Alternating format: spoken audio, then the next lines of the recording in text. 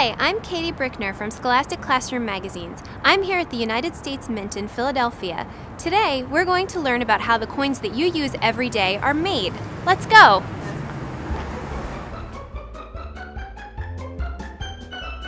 Have you ever wondered how the coins you use every day are made? Each coin is created at a mint. The United States Mint in Philadelphia is the largest and most efficient mint in the world. Approximately 30 million coins are produced here every day.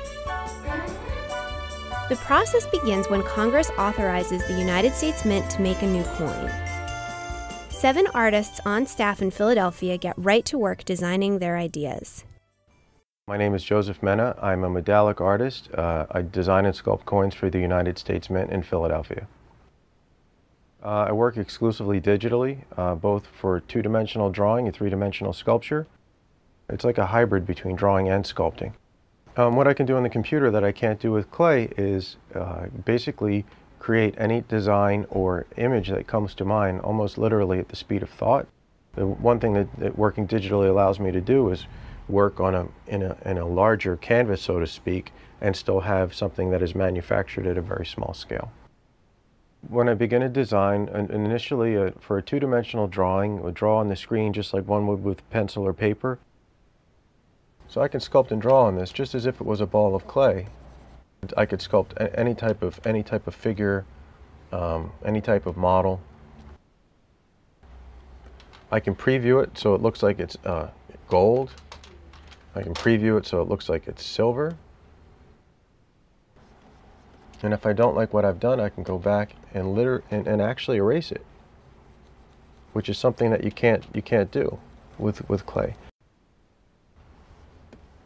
Say this was a different form and I wanted to add some type of either text or texture or geometric design here. I can add that to the model. The only limits to what you can do with this stuff are pretty much the limits of your imaginations. The winning design must be transferred into steel. A computer program converts the design into a series of points. The program sends the data to a machine, which carves the design into a piece of steel, creating the master hub. The relief on the master hub is positive. If we used it to strike a coin, the coin would be negative, or backwards.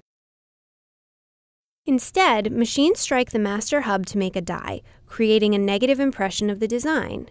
The die is used to strike coins.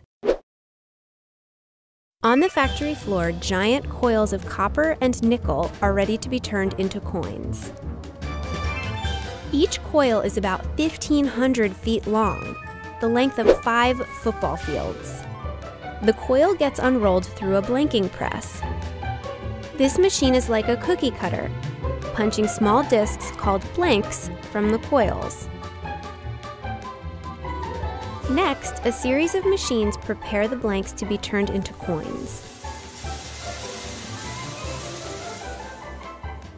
A conveyor belt moves the blanks to another part of the factory where they are poured into the top of the coining presses.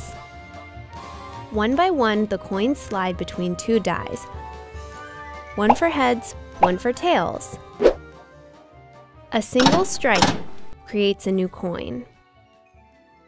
The coining presses can strike about 12 coins every second. They use approximately 60 tons of pressure to make 1 quarter. That's like 10 elephants jumping up and down. The finished coins fall into a bin next to each press. When the bin is full, the operator of the press checks the quality of a few coins, looking for cracks and imperfections. The finished coins are poured into giant bolt bags. Each bag weighs over a ton when full. A bag of quarters is worth about $50,000. Finally, the bolt bags are put into the vaults where they await shipment to the Federal Reserve banks. And it all began with an artist. To learn more, open your Scholastic magazine.